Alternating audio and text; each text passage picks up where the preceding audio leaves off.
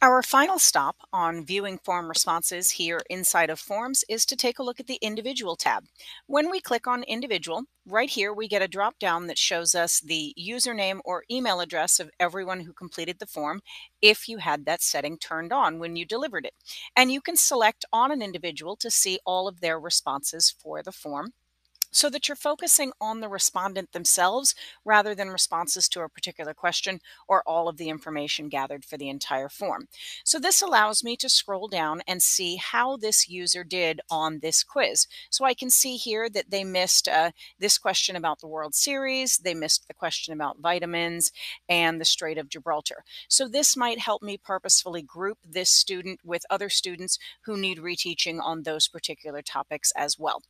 One of the additional options you can have here under the Individual tab is the print icon here in the upper right hand corner.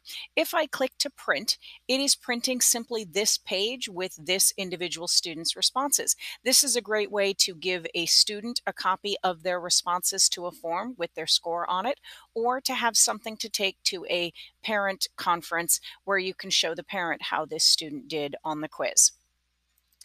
The last thing I want to address here under the Individual tab is the Release Score option up here. Release Score relies on email, which means I'm not going to use this option if the respondents for my form were students.